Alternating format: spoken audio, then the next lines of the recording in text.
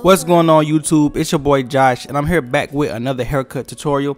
And in this tutorial, as you guys can see, we have a guy who's thinning kinda on his hairline in the front, but we're gonna fix that and we're gonna give him a mid fade. So let's hop right into this video.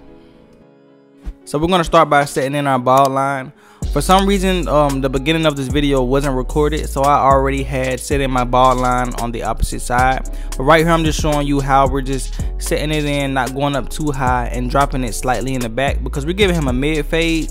So I like to leave the back a little bit longer because once you lift the back up, it starts to make it look like a high fade. So right after we set in our bald line, I'm gonna go in with my Babyliss cordless clippers with the lever all the way open and go up about a ½ inch, setting in my next guideline.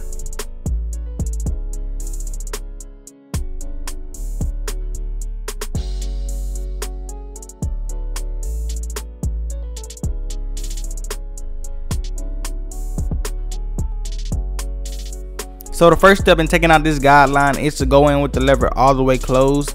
And I just start under the line and I flick up to the line, just softening it a little bit, but I'm not going up too high because all it's going to do is push the guideline up. So after I do this step, I'm going to come back with the lever halfway closed and it'll blend the line right out.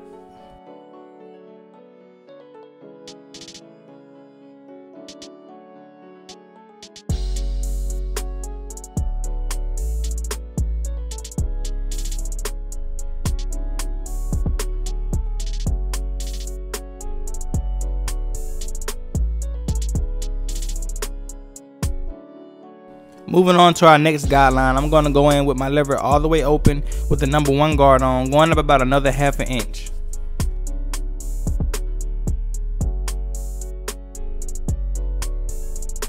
And one tip, like I always say, when you're setting in your guidelines, you want to make sure that the width of them are the same all the way around so it can be an even balanced fade.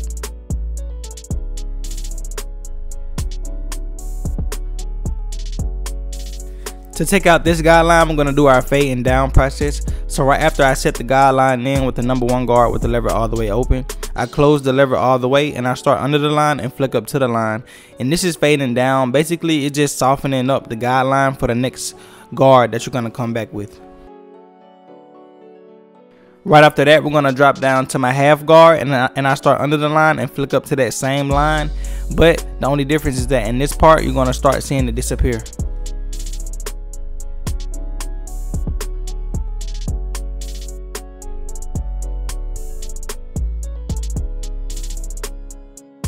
Moving on to my next step in this haircut, I'm going to grab the biggest guard that I'm going to use in this haircut, which is my #2 guard with the lever all the way open. I'm going to be fading down from this process on.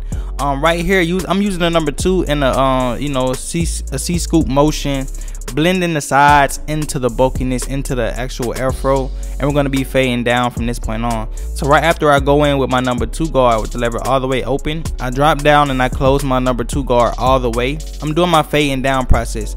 So from this point on, I'm just going to be dropping down in my guards.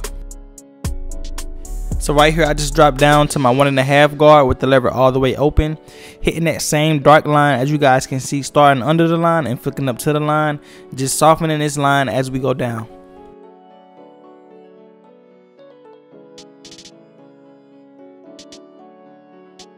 So right here, I'm going to go in and do some clipper over comb work for some of the dark areas that I don't want to use guards in because it helps me control my blend more when I do clipper over comb.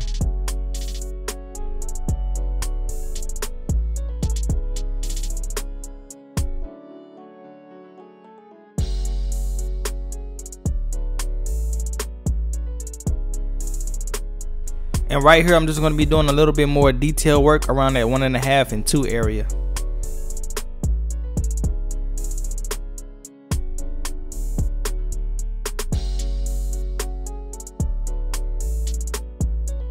Now that we're mostly done with the fade, I'm going to start on my beard.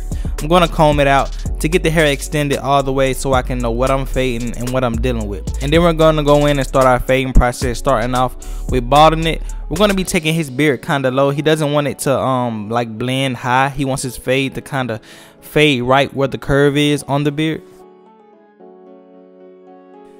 Hope you guys are enjoying this video. As you guys can see, that fade came out super dope and we're not even done with this haircut yet. But if you guys haven't, make sure you guys hit that subscribe button and leave a like on this video. And if you want to, leave a comment on what you think so far about this haircut.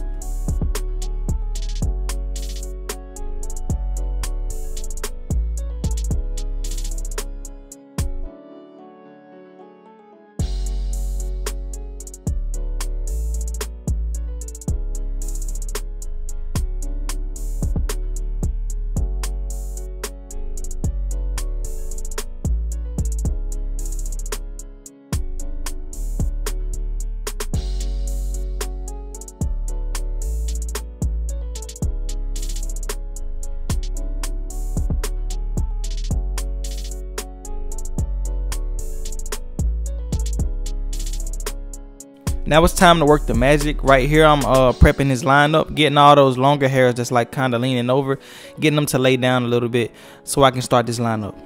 So right here I'm going to be applying some holding spray to get the hair to lock in so I can have more control over it.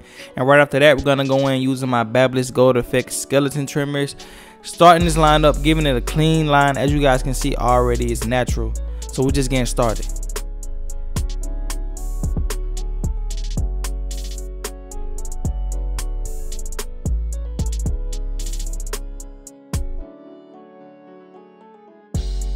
When dealing with any client that has thinning on his hairline, it's all about control and understanding the hair and what you should do and not do. And you can make a lineup out of anything, to be honest. You know, it's all about the perception.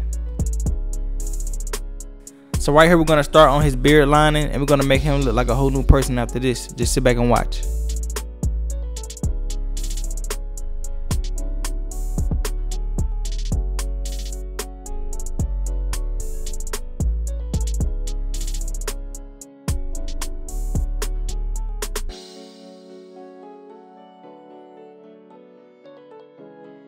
This video is sponsored by EZ Blade, and in this video I'm going to be using my EZ Blade razor holder equipped with my EZ Blade razors, and I'm going to follow that along with my EZ Blade shaving oil, and this is going to create a smooth shave for me on the top of this beard, getting it crispy. And right here I'm just applying it, and I'm going to follow it with the razor and just get it lined up super good, and I'm going to do this on both sides. EZ Blade products are very well made. I have no complaints with it, and the shaving oil, it just smells very good. And the razor, I have no problems when I have to do any razor work around the haircut. It always gets the job done. You guys can follow them on Instagram at EZ Blade Shaving Products, and their website is ezbladeshavingproducts.com. I will have the links in my description.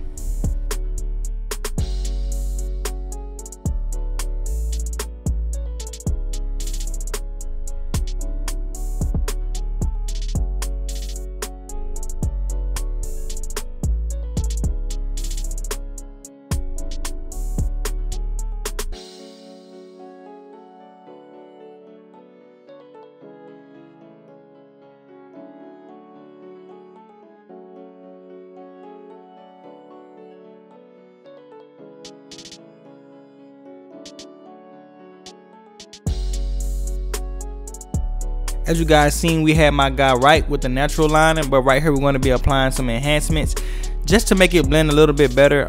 Even though he's thinning, it's not that bad to the point where the enhancements will make it look fake, because we were able to put a nice natural line on it.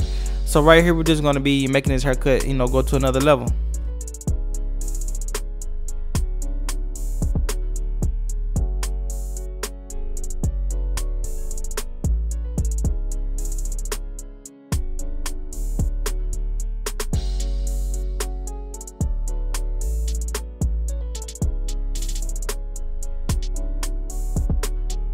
So right here we're going to be applying some holding spray on the hair fibers after we've got it shaped up neatly, and we're just going to lock it in to make sure that it doesn't go anywhere. And then we're going to go through and do our last line up across.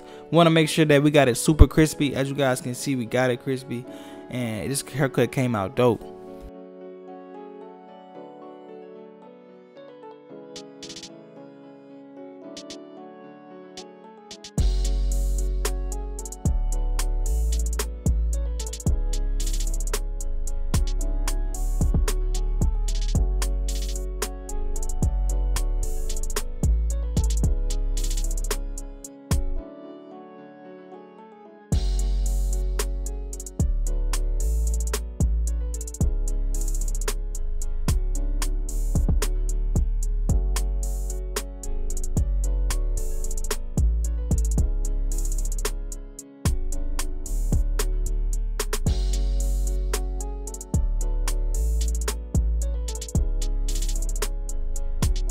YouTube, this is the before. If you watched it up until this point, I really appreciate you guys. You watched me transform this haircut from start to finish and make something out of nothing. And you know, what else, what more is there to say? But YouTube, this is the cut. I hope you guys like it. Make sure you guys hit that subscribe button, and make sure you guys leave a comment and hit that like button. And also don't forget to turn on that notification bell to stay up to date to more videos by me. It's your boy Josh, and I'm out.